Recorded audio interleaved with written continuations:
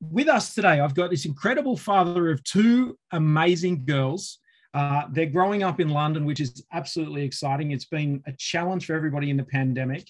I'm talking to someone today who has had a couple of pivots and done some really interesting stuff, and there's going to be a huge amount of value. So if you're somebody who is exploring kind of the concept of social media, specifically kind of in the moment right now, LinkedIn, you're going to listen to my good friend, Richard Moore. Welcome aboard. How are you?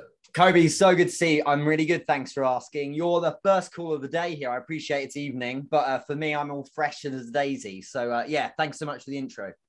That's awesome. That's awesome. Look, it's good to have you on. And I know there's a lot going on for you right now with what you're doing on LinkedIn. We're kind of going head to head on LinkedIn at the moment. Actually, you got ahead of me there for a little while. Look, it is a lot of fun. And I think to kick some questions off, we want to talk to this audience today and the people that are listening, and that, you know, whether they're listening right now when we release the episode or down the track.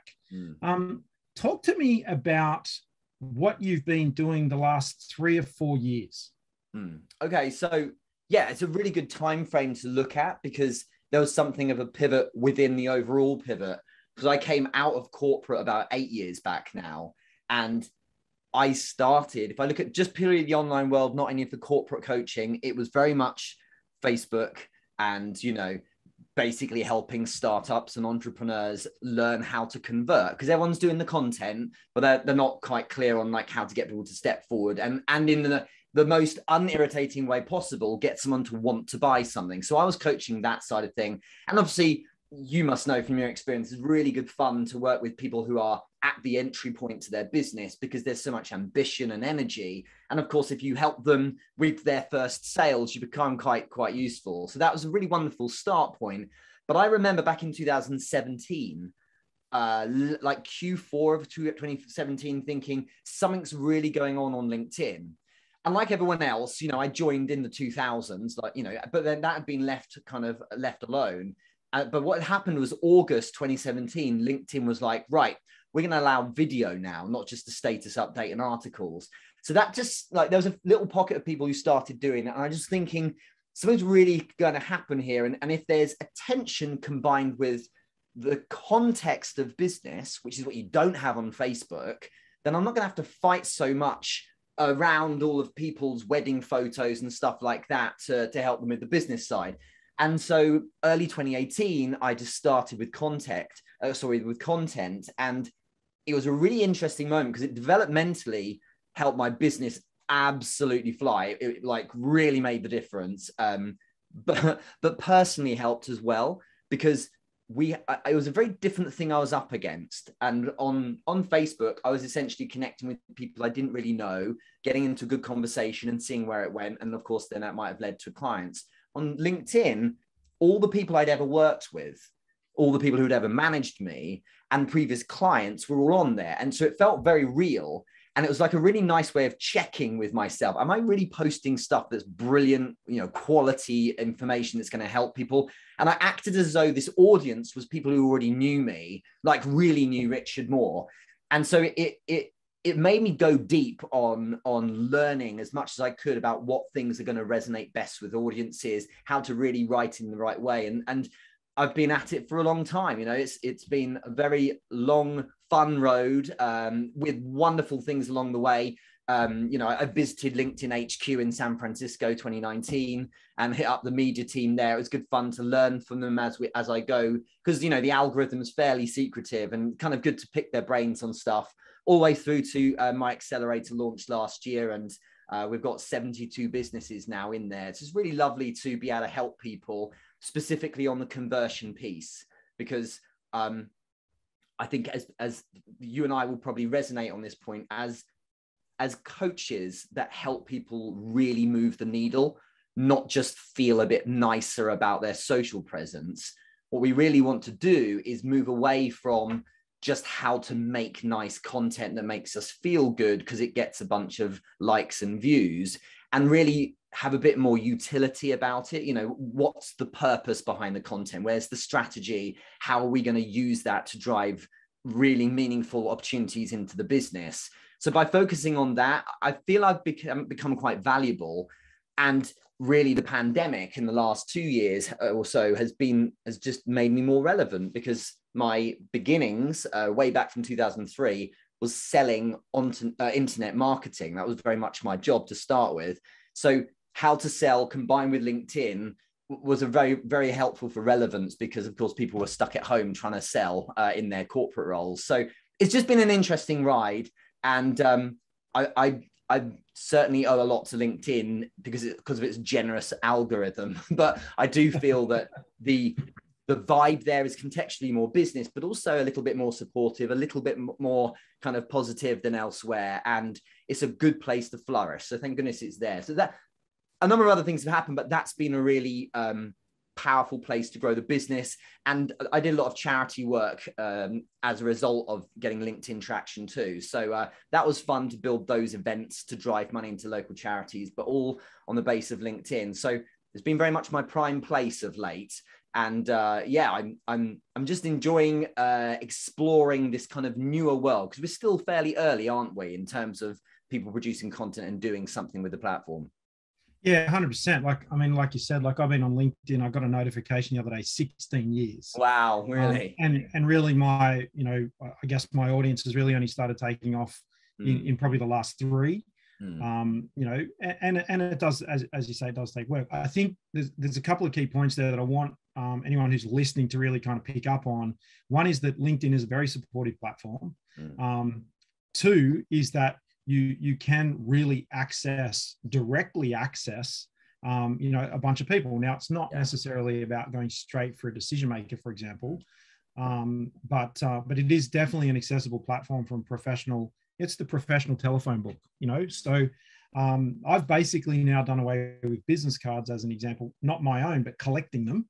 And you're obviously collecting LinkedIn contacts. Now that provides a whole nother challenge when you start approaching that, that magic 30,000 number, which I'm not far off in terms of actually how do you remember who's who, and you can't flip through cards, but that's a challenge. So for anyone listening, Richard's organization helps people with LinkedIn.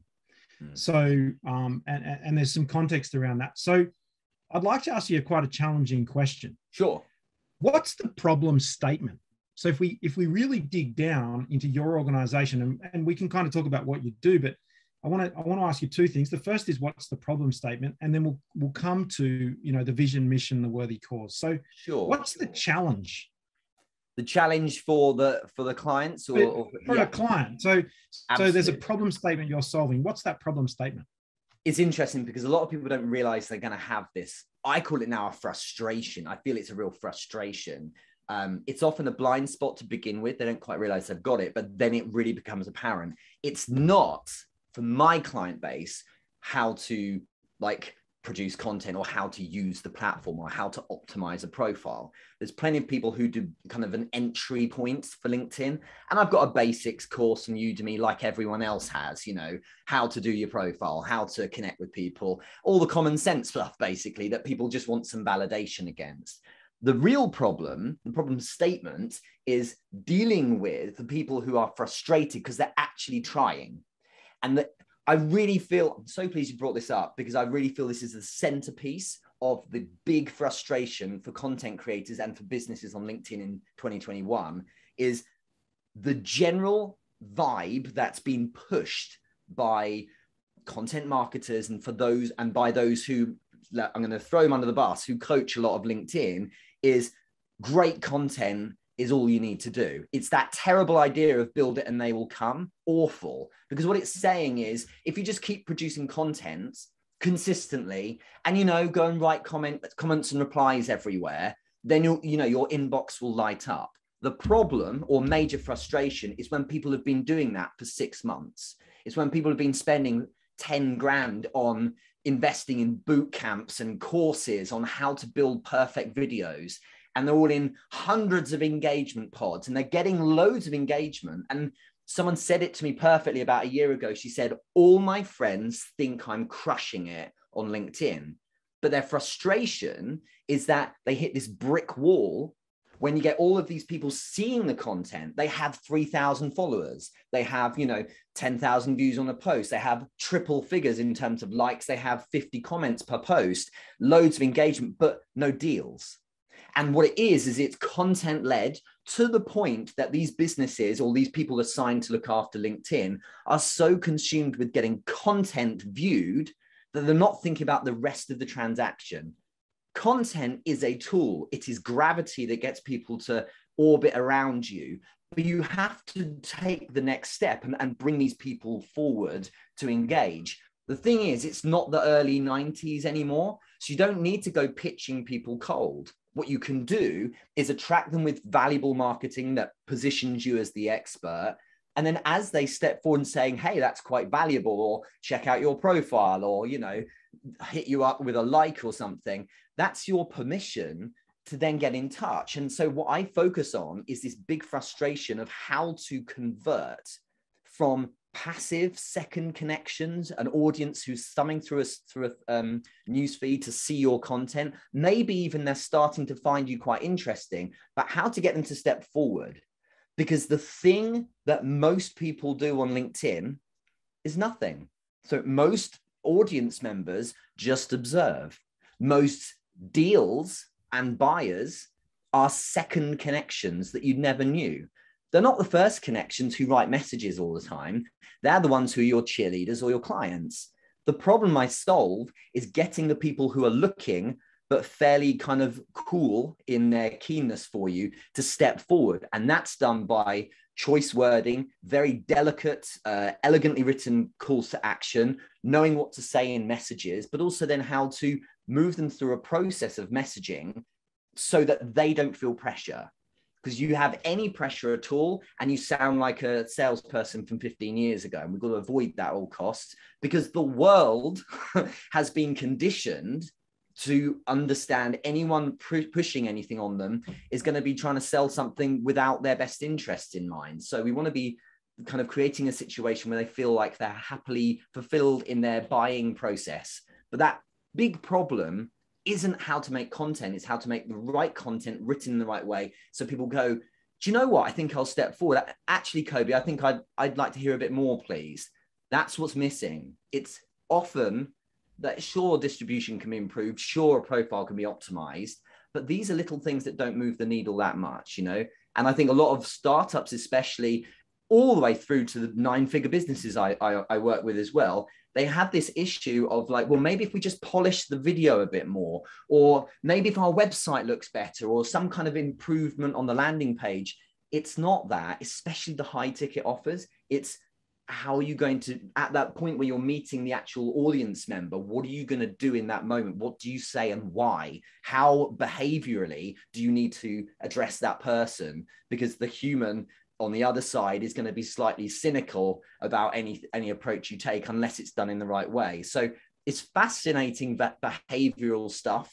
And, we've both spent plenty of years in business to know that there's certain things you just say and certain things you don't. So by virtue of the fact I've been on the pitch for a fair while, I've just kind of learned some things that definitely work.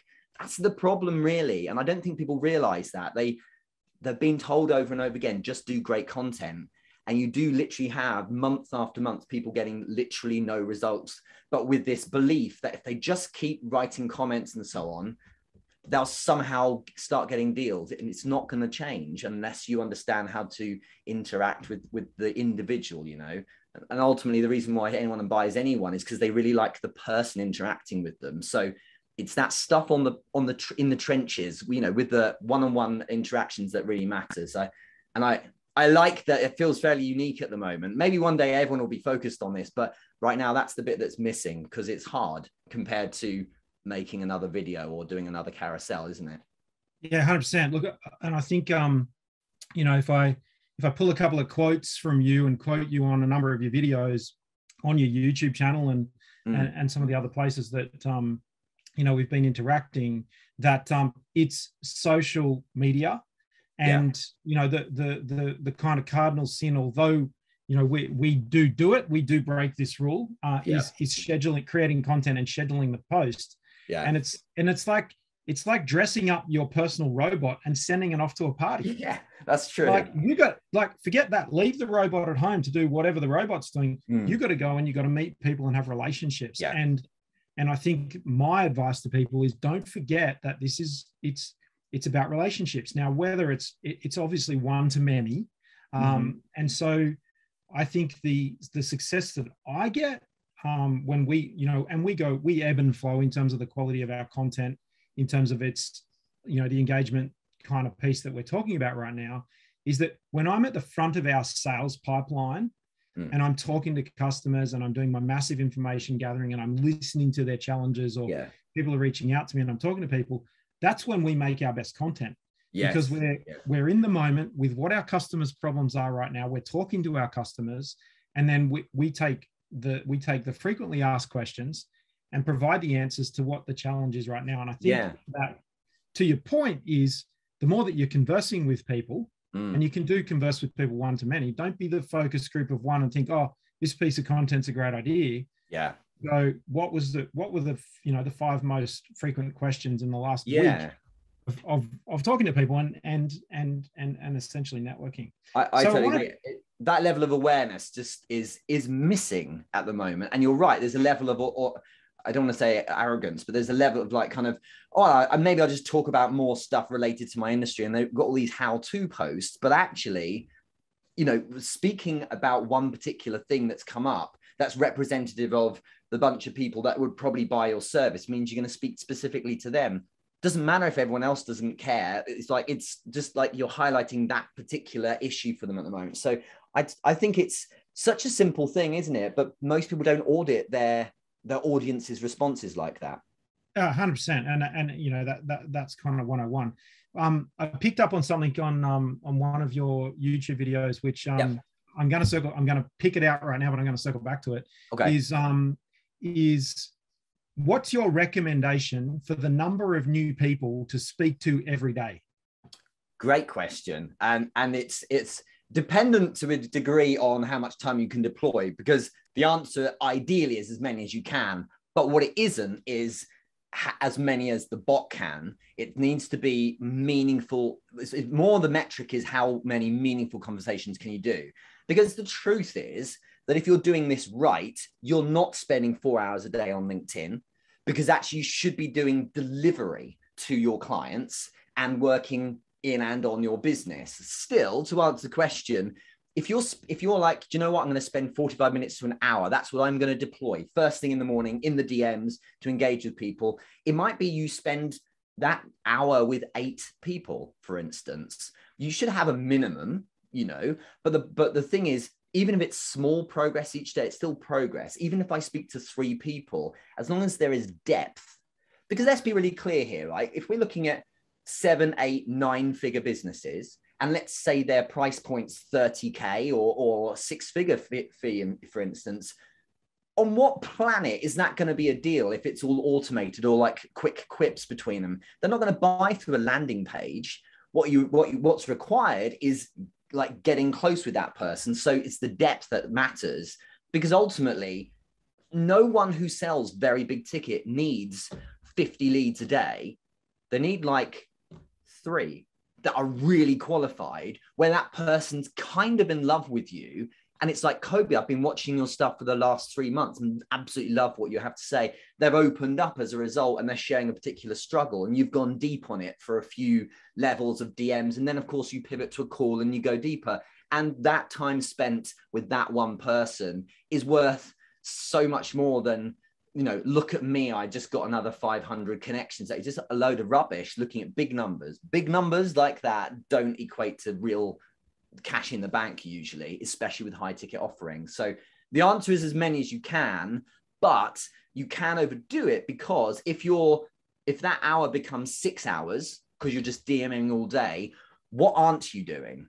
So the problem is that you're now probably not spending enough time with the current clients, or you're not spending enough time working on other areas of the business. And I mean, it's more your space than mine actually, but as someone who holistically gives a guidance to companies on best practice, it's clear that if you weight too much of your time in a day on one particular task, even if it is designed to move the needle quite a bit, you're offsetting what you could do with other areas too. And that's why it's, if you've got a bigger business, then you might want to have people who are focused maybe just on business development, and others who just focused on client retention, for instance, because otherwise you've got someone who's doing too much of one thing and not of the other. But that's not really much of a problem these days. Usually the issue is too much time spent on polishing bits of content and making sure the last little edits just bang on when the video is going to last 24 hours, instead of focusing on those calls. So that's my roundabout answer, but hopefully you understand what I'm trying to say. And I was trying to do it without saying quality over quantity, because I know that's cliche, but it's right. 100%. Look, I'm going to just do a quick public service announcement right here. For those laggards that are listening, DM equals direct message. So DM is direct message. We're talking in social media jargon. So for those of you listening, that we're talking about the direct message. So the LinkedIn inbox or Instagram inbox or Facebook Messenger inbox, people are becoming more and more accessible as our name, not our phone number, is now publicly available. Yeah. Public service announcement over. Question. Is a DM a modern cold call? It is for some, but the problem is that people are overlooking how conditioned their prospects are to receiving a cold DM. We're all conditioned that when we get in-mail sent from Sales Navigator and your business is the subject line, even if that prospect opens the DM, they're opening it with the mindset of, well, this is probably going to be spammy rubbish. So you might have the best offer in the world, but your process is wrong. It doesn't work like that, because that's not how you sell people in the real world. In the real world, you meet someone properly and have some level of pleasantries. It's just ridiculous when everyone has a public profile that you can't spend 17 seconds looking on it and finding where you've got some commonality. Leverage that first, because suddenly someone's going to be interested in speaking to you, because you're not going in with the, I don't care about you, but I want you to buy my product, because that's entitled.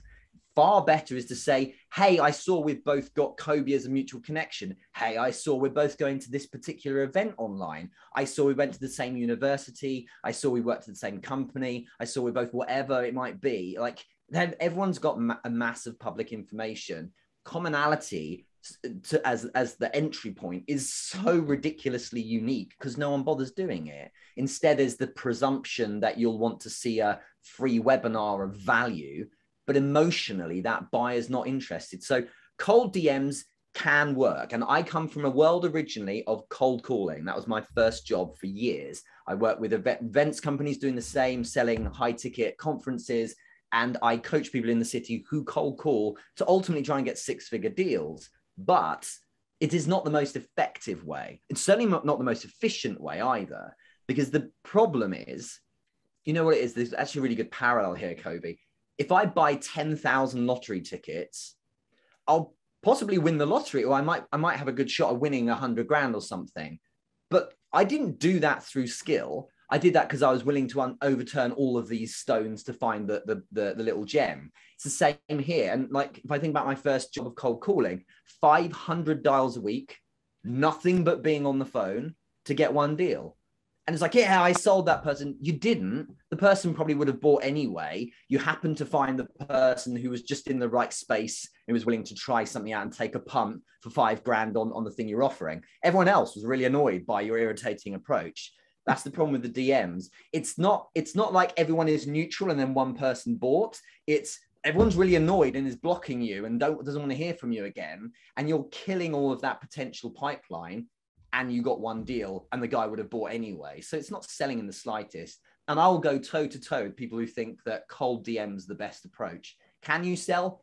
Yes. Do you really want to have that approach? Is that the life you want? No, nor is it for your prospects. And so, I mean, ultimately, if you look at buyer psychology, the slightly longer route that's far more fulfilling for both parties actually leads to less game playing and negotiation, higher price points. They just, people are fine with paying it when you've attracted them in the right way. You've opened up, built a level of trust. You don't have to deal with essentially their cynicism that you're probably trying to screw them. It's just conditioning we have to work around. So again, the great news for everyone listening is, because the majority of people do cold DMs and pitch straight away, if you bother to just be a bit more human, you're wildly unique. And so you actually, you are welcomed with open arms, because you bothered just to take cues from the offline world. So it's a wonderful world. And I wrote a post about this recently. Every time someone sends a cold DM spamming someone to try and sell something, my job just got easier, because you're making me look so much better just by being a bit more interested in the human. It's quite amusing, in my opinion, that the lack of empathy for the person who's going to be buying it. Yeah. So some people might call us early adopters. And, even though we've been on LinkedIn for, 15, 16 years, there are still people who are thinking that it's a new thing. And, sure. I guess finally it's not the job search platform that it was, I guess, initially. For somebody who, they've got their app, they've got the app on their phone. They're not necessarily a startup, but they're kind of a freelancer. Right. They're a professional business. They've got 4 or 5 people. Maybe they're a director at a construction company, for example. They've got their own building company. They do commercial work. Their business might turn over a couple of $1 million. So what are your top 3 things for them to, they open the LinkedIn app? What do you want them to do? First 3 things. Yeah, good question. So the first thing you've got to remember is, if that person's ultimate aim is generating more business, then they're not looking for a job. So change the context of your profile to creator mode. What that does is it takes all of your job experience that no one actually cares about unless they're trying to hire you, and shoves it further down and puts in place of it the latest content you're going to be producing. So that's job number 1. You want it to be then people arrive on your profile, they're like, okay, I'm going to get more. I can indulge now to learn more about Kobe, for instance. The second thing is focus massively on connections and commenting. I'm putting 2 in 1, sorry. But connections and commenting, what we're looking at here is 2 things. Firstly, what's your peer group like? Connect with people who aren't going to be buyers, but are going to be like, yeah, I love what your vibe. I'm a cheerleader. I like what you're all about. They might be people you could collaborate with. They might be other people who even compete with you. It's hilarious that people think that there's only so much success that can go around. Go collaborate, but also, of course, reach out to people who might buy or influence those who might buy as well.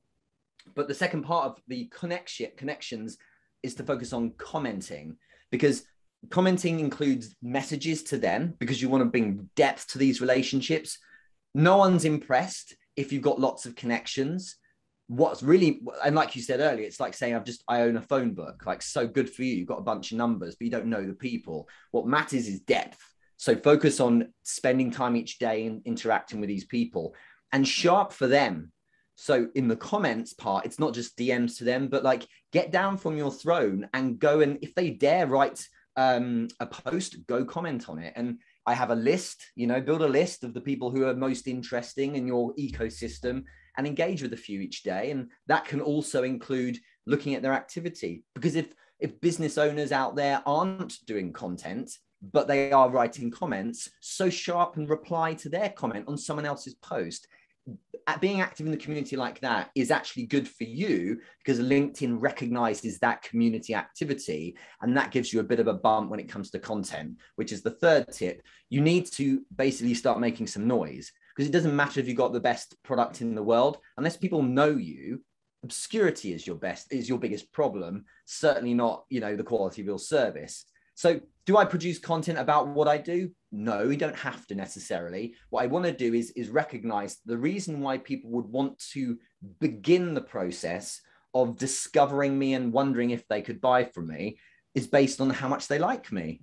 If they think I'm an idiot, it doesn't matter how good the product is, they probably won't want to buy from me. A lot of the reasons why some people don't want to buy from Amazon is they have a problem with Jeff Bezos. A lot of reasons why people buy a Tesla is, despite all of the manufacturing problems, they fanboy and girl over Elon Musk. It's down to how much you like the person. So if you're fun or interesting or stimulating, or a thought leader and an expert with an interesting take on things, you're going to attract a bit of a crowd. And they're the people who will decide themselves that you're kind of interesting enough that they want to explore more. And they're creating this perfect platform for you to then move them through a buying process. So the content doesn't have to be, here's what I do, come on guys, roll up and buy. It needs to be much more akin to like revising people's views on what's needed or what should be understood about your world. So if you work in construction, we need to handle this problem of people thinking, I'm sure you're just another construction company. So what's the thing that everyone thinks is right about construction, but actually isn't working? What's your take on it? Be the revisionist so that people think, well, you know what? I never looked at it that way. That's something different. And when you reframe someone's worldview on your space, they naturally elevate you to this position of expert, and that gets people to gather around. So that's what you can do in your content. A good idea is just to write down 5 or 6 things that are like things that the industry believes to be true, that you're like, no, it's not like that. That's not right. It should be like this. And comment on that. And that will draw a crowd because you're being unique and divisive, but you're talking about a more evolved way of looking at your ecosystem. And essentially what these things do, these 3 things, is it makes people interested in you. And when they're interested in you, you're creating what's called a curiosity gap. And the curiosity gap is when they're like, who's this Kobe guy? That's really interesting. Clicks on your profile. Oh, look, there's more stuff like this about as well. And that's when they start showing some interest in you. Just hoping you're going to get found in search is like hoping that someone's going to come and give you a lottery win. It's not going to work. You know, if you want to get thousands of people per month looking at you with the context that they found you interesting, then you need to attract them in the right way, which is you go and show up for them first, connections and comments, and you also attract them with really interesting content that's going to just think like, would someone be actually interested in this? Don't show them what you sell. Talk about the world you're in, and they'll be like, great point. I'll check you out now. You see, so I just think it's interesting. It's to approach this whole thing with this like almost a challenge of, imagine I'm not allowed to reach out to people cold. Imagine that was banned. How would I now do it? And I think it's the longer route. Sorry, it's more patience required, but it works because that's how people want to buy. And we need to tune into how people want to buy rather than how we would rather sell, because it's far less effective, efficient, but it's more effective to do it that way around. So that's my 3.5 tips. Yeah, nice bonus one in there for everyone. So with kind of where we're going, let's call this marketing. Let's just throw it under that banner. If we had marketing and sales and finance and operations and the kind of sections of a business, and that's our best practice piece. Let's put this in marketing. I think I just want to summarize there that I've got this saying that lots of people hear me say all the time. It's not what you know, it's not who you know, it's who knows you. Yeah. Question for you, if we talk about modern marketing and maybe talk about your career, because, from cold calling to the work you're doing, coaching people now, like, to be clear with everybody, Richard's a coach, and this is, he's coaching people to help you get, and that's one of the things he does. So I just want to be really clear and blunt with everybody. And if LinkedIn is a challenge for you right now, you've got to reach out to him, go check out his stuff. Like that's what this podcast is all about. It's not love trucks and pixie dust. We're talking about how to help you solve your problem with LinkedIn, and he is going to help you do that. So I appreciate I'm going to be blunt with you. So don't just satellite around what we're doing here. So with regards to marketing, we talk about touch points. Have you got an opinion on, and it's, pick an arbitrary figure out of thin air, but if you were going to bet on numbers of touch points for a modern sale, how many is it in your opinion? What a fun question. Yeah. I mean, there's so many people over the years, especially from the sales side, but also marketing, who are like, it's definitely 7 points of contact. It's 100% 12 points of contact. No, it's not. It depends on the person. It depends how good you are as well. And the truth is that no matter how effective you are, it's different for all. But I do feel if I had to pin a number down, I think you should look at 10. And does 10 mean you are manually reaching out to that person? Not in the slightest. A touch point is where they've had some interaction with your world. A touch point could be someone mentioning you. A touch point could be looking at a piece of content. The reason I believe this is because the people who join my accelerator or ask for coaching or buy a high ticket offering, they're the people who often say, I've been watching you for a few months, or I've been following you for a year, or I love your company, been tuning into your stuff for some time. If you can imagine like a conveyor belt, and at the end of it right here, it's this interaction, the final touch point where we decide to do a deal. It started often, I don't know, April, where they saw, oh, what's this? I've been sent this bit of content in my newsfeed because someone I know saw it. And then I saw it again because I decided to write a comment this time. And then the two-thirds of these touch points should probably be, they're just seeing your content and deciding you're a bit more interesting. And you get to this point where they're like kind of binging on you. And then again, if you do it right, you write the right kind of call to action. They're like, oh my God, yeah, I'm so ready now. I'm going to elect to step forward and ask for a bit more information. I think you should work on the basis that if you have consistency and frequency in your message going out, then that's how you get people into that kind of cycle where they will buy from you. If you're going to go pure DMs only, it could be less. It could be 5 or 6 DMs back and forth, but you've got to really understand that trust has to exist in every deal. So unless there's trust first, you relate to them, you're resonating with them, you're never going to really move to the point where you're safely going to pivot to a pitch without them viewing you slightly suspect. So it's kind of, that's what I would say. It's just interesting because I love how people are so strident about their particular number or formula. It's like, no, it's not like that at all. Because for some people, you're just perfect. And for others, they just need a bit more time. And there's some people who've followed me for like 8 years and never bought a bean because they, for some reason, aren't going to spend money online. So I think it's kind of interesting, but work on the basis that if you put great things out there, they'll be attracted and they'll spend some time immersed in your ecosystem. And then it manually and one-on-one, it might be 3. And there usually should be some level of follow-up perhaps as well, if you need to. People are busy doing other things too, but let them warm themselves first. It's not what people want to hear when they want to be transactional, but it's far better to plant the seeds and then harvest a good crop a bit further down the line. Yeah, 100%. And I've been telling people 24, yeah, I like that too. I mean, 10 is a minimum. It really is. Yeah. So it's, and behind me here, I know it's a podcast and people listen to the podcast, but there's a pile of magazines behind me. Like we produce, we're just about to post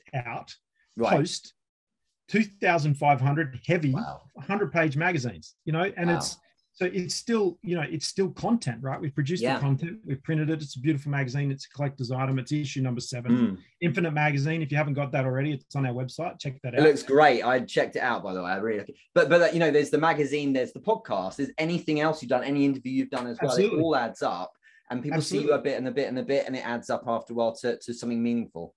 Absolutely. And so what I want to just, for you guys listening, think about what it would be like to see, your favorite TV show personality, character, actor coming in the opposite direction to you down the street. Or you see Dwayne Johnson, The Rock, he's walking towards you down the street. Think about your reaction. You're like, I know this guy. And this guy's like, I don't know you. So that is what's happening. And I noticed, we've been pretty heavy duty on social media now for about 7 or 8 years.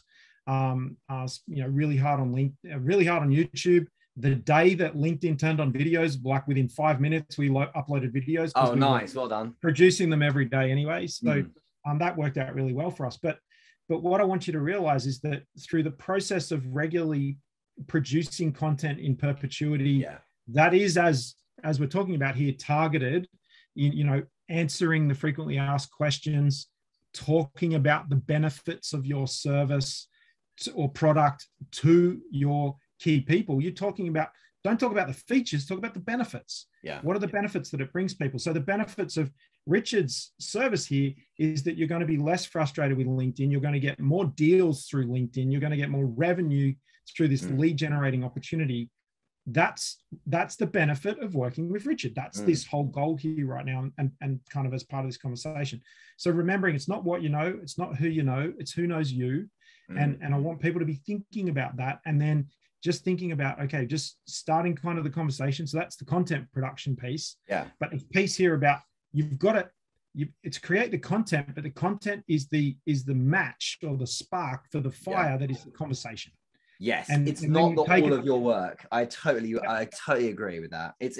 Content is being given too much focus. Yes. Content is not king. Don't care what people say. Community is king, and engaging with the people is king. And it's an interesting point about The Rock, because if he walked up to you in the street and you didn't know who he was, you'd be like, who's this guy? But of course, because you've seen him more than even 24 times, you buy in that. If he started speaking to you, be like, oh my God, this is so cool.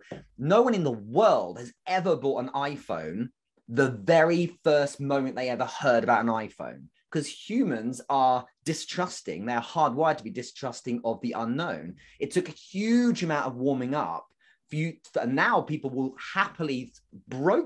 will happily spend $1,000 on an iPhone because they're so entrenched in being part of a tribe. The touch points must be in the hundreds, if not thousands. It's become this thing like, you're part of a tribe to buying an Apple product, and people are militantly anti-Android and stuff like that. It's fascinating. I love that. That's me. I mean, I'm militantly anti-Android, and there is a stack. Let me say this: a stack of Apple devices on our kitchen bench, all on charge. Like the iPads are all sorted in order of size, and then on top of that, there's iPods and iPhones, and it's crazy. So, okay, going back in history, I think it's about 4 years on your YouTube channel. Right. You did a Merry Christmas video, and I thought it was fantastic. Okay. And it was really good.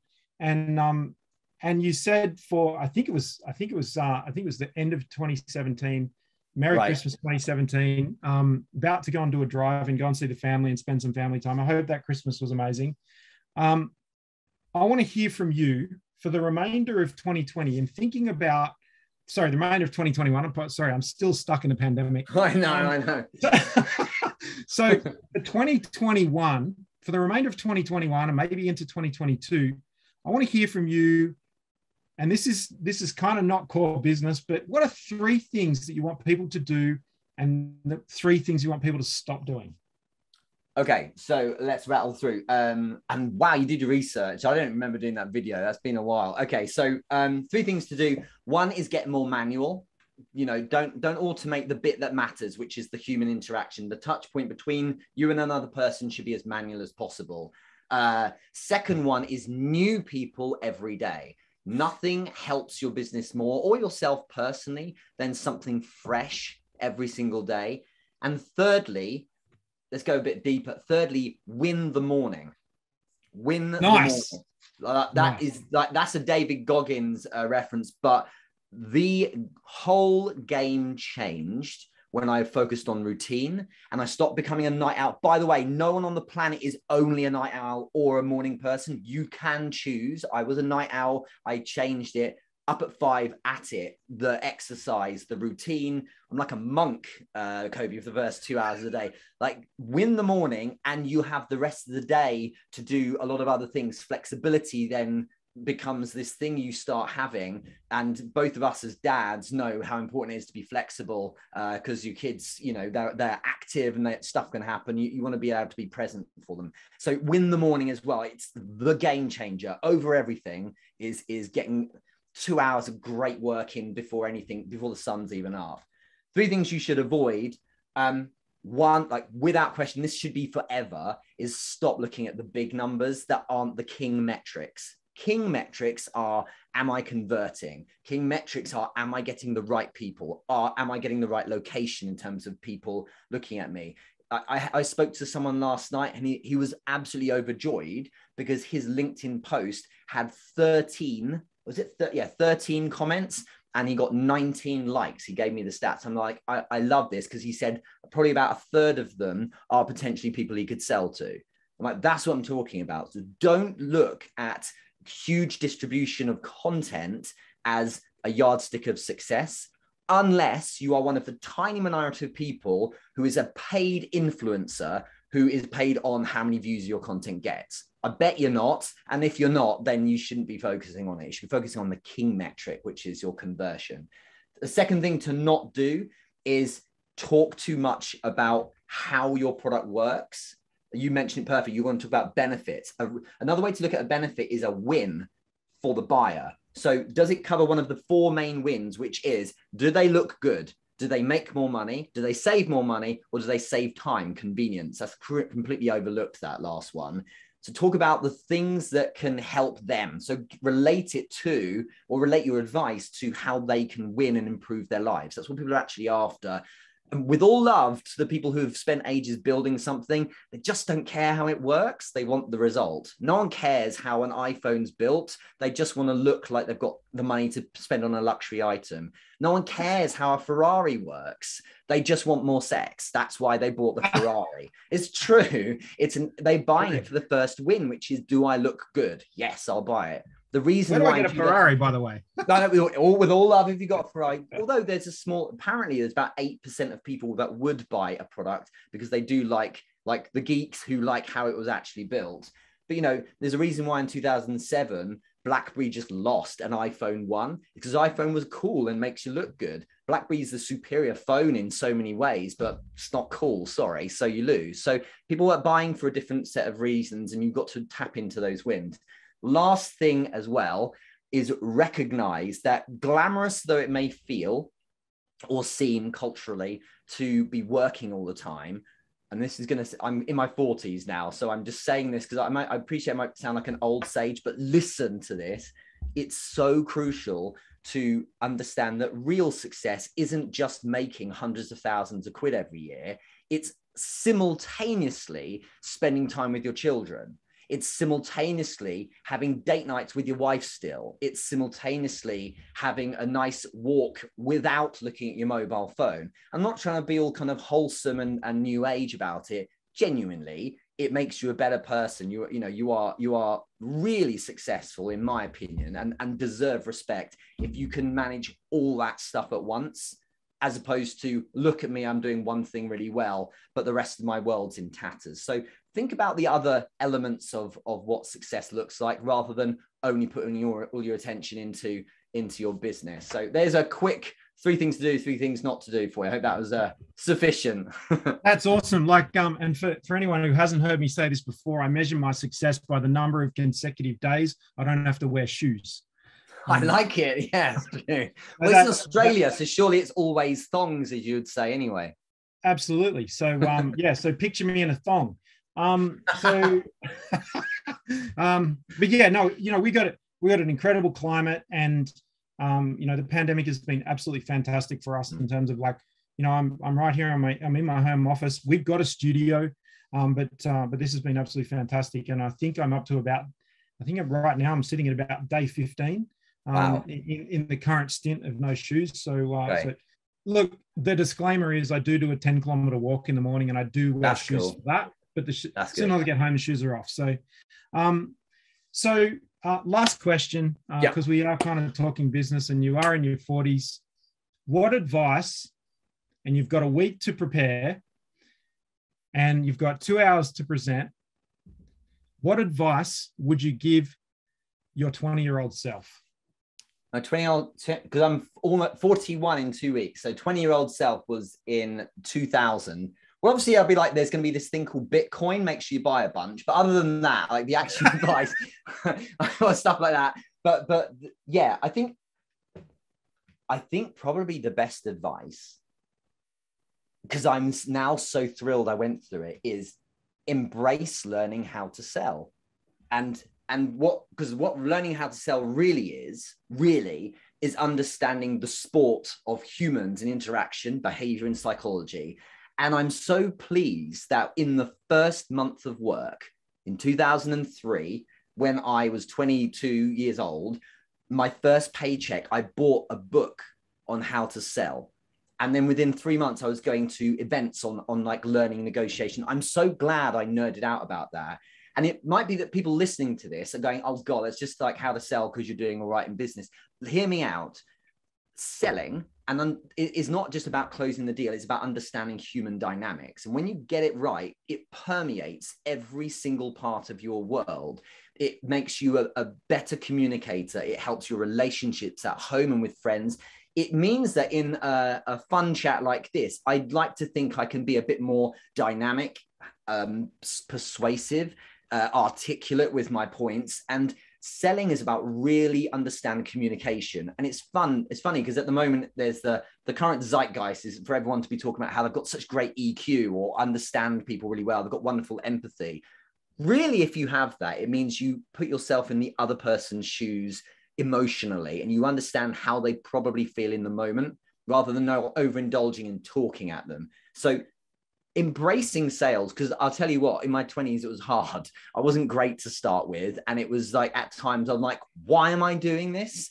But it's so powerful to stick it out, because the lessons you learn from thousands of phone calls and hundreds of meets of people in face-to-face means that you just have you tune in so well to what people are really like. And no matter what your role is beyond that, it's really going to stand you in good stead, because it means you can be heard and understood, and you can ultimately get outcomes you're after, because you're not inhibited by being able to articulate or communicate in the right way. So embrace selling. It's way more than just making a paycheck. That's what I would tell myself. Yeah, 100%. And look, I'll give Grant Cardone a little shout out for 1 minute. And I don't often do this, but his book, Sell or Be Sold, I think that's my message, which is if you're not learning how to sell and you're not selling, you're being sold to. So you're being ripped off, So on just on that, it's a good segue. Final question, bonus question for everybody. Richard Moore, what book are you reading right now? Oh, I have so many, but I'm actually rereading Malcolm Gladwell's What the Dog Saw at the moment. Nice. Yeah, it's a really interesting kind of view on why people do things in certain ways.